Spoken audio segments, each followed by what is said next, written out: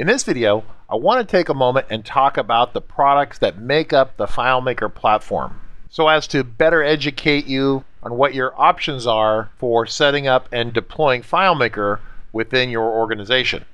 Now, as you start to work out your FileMaker strategy for your organization, you're going to want to carefully pick the correct FileMaker tools to meet the needs of your team. So in this video, we're going to talk about the individual FileMaker products and how they fit together. So first off, we have FileMaker Pro and FileMaker Pro Advanced, and these run both on the Mac OS and on Windows. Now, these products form the absolute cornerstone of the FileMaker platform because they provide both client access for the general users as well as access for the developers to actually build or make modifications to the FileMaker solution. Now, keep in mind that FileMaker Pro and Pro Advanced provide the most robust database access for heavy-duty power users of a FileMaker solution. FileMaker Pro can run plugins, it can print, it can generate PDFs via email. It basically can do everything. And it's important to understand this as we go forward. Now, there is a difference between FileMaker Pro and FileMaker Pro Advanced. Pro Advanced is really designed for more of the power users or developers who are actually editing scripts and doing lots of work in layouts, that type of thing. So Pro Advanced has more development-based tools in it, like the script debugger or data viewer, that kind of thing.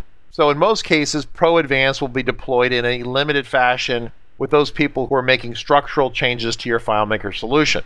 In most organizations, you'll have 1, 2, or 3 people who are doing this kind of work.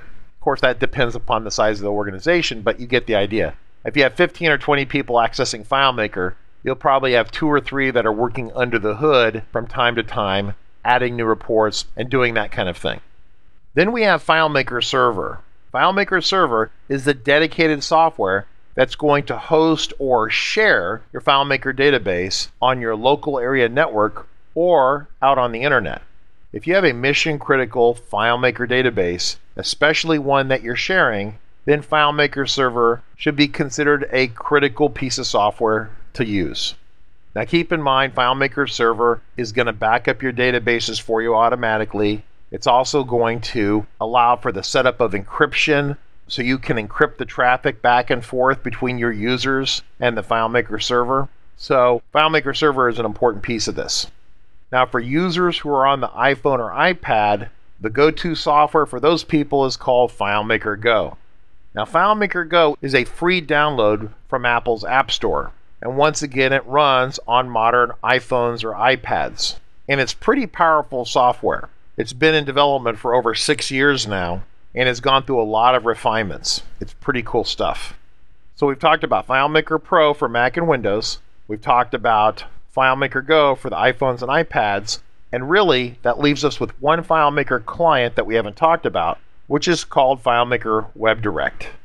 Now, FileMaker Webdirect provides limited access to any modern computer or mobile device through a web browser. So in reality, what this means is that you're going to have your Android users leveraging a browser through Webdirect, and that gets them access right into your FileMaker solution. Now, FileMaker has been working to improve Webdirect consistently, but it still doesn't have the same capabilities as FileMaker Pro or Go. And specifically, there's no direct access to printing or PDF generation. Now, after you watch this video course, you're going to figure out how to kind of hack and get around this limitation, but it is a legit limitation with FileMaker Webdirect.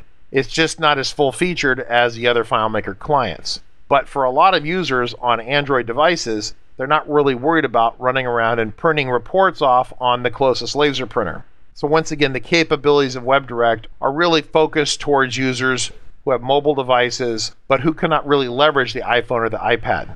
So once again, in summary, FileMaker Pro for Mac and Windows computers. FileMaker Server, which is going to host and share our database while protecting it and making backups and allowing for encryption.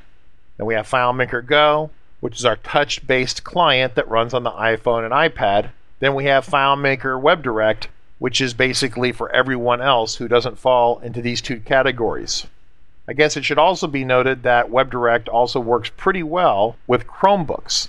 And while this is not officially endorsed by FileMaker Incorporated, we have tested Webdirect to a good degree and with good success on various Toshiba Chromebooks. So now that you understand that you really have these 4 products, I want to mention 2 ancillary capabilities that might be really important to you.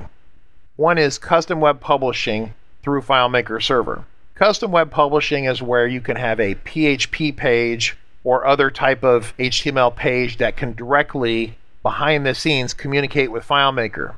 So if you have a generic web page and you want to have FileMaker provide data to that web page, then you can do that with PHP. Now, PHP is a legitimate programming language, so this is definitely on the technical deep end of the pool, okay? But that does provide great public access for your FileMaker database. Webdirect is a little bit more sketchy for public access via web browser because Webdirect requires very specific versions of browsers to be leveraged and utilized, and you can't always guarantee what the public will be using when they access your website. So for the highest speed access and the most robust access for the public accessing your database through a website, you're going to want to consider PHP and FileMaker Server. Now, one additional ancillary technology that's out there is Fios, and this is FileMaker's iOS app SDK. And this basically allows you to take a FileMaker solution that you built with FileMaker Pro and that you have subsequently tested well with FileMaker Go, and you know it works great on Go. It allows you to take that and compile it and submit that application as a standalone application to Apple's App Store for iPhone and iPad users. So normally, if you're going to run a FileMaker solution, you have to install FileMaker Pro or go to the App Store and download FileMaker Go for free, and you have that on your computer or device before you can access the FileMaker solution. Well, if you want to bundle basically FileMaker Go together with a solution and post it to Apple's App Store, either the public App Store or a private corporate App Store for a corporation, then the FileMaker iOS app SDK software is the way to go. And we have a completely separate course that covers the ins and outs of Fios, as we refer to it. So just keep in mind that we may make references to it here and there, but understand that Fios is basically FileMaker Go, and it's a special version that you could submit to Apple and have them review, and if it passes their review, it gets posted to the App Store. So really, in terms of deployment options, we have 3 standard FileMaker clients. We have PHP, which gives us really high performance access to web pages, specifically for the public. And then we have a variation of FileMaker Go, which we can submit to Apple for publication. And this is the FileMaker iOS app SDK, or the Fios technology.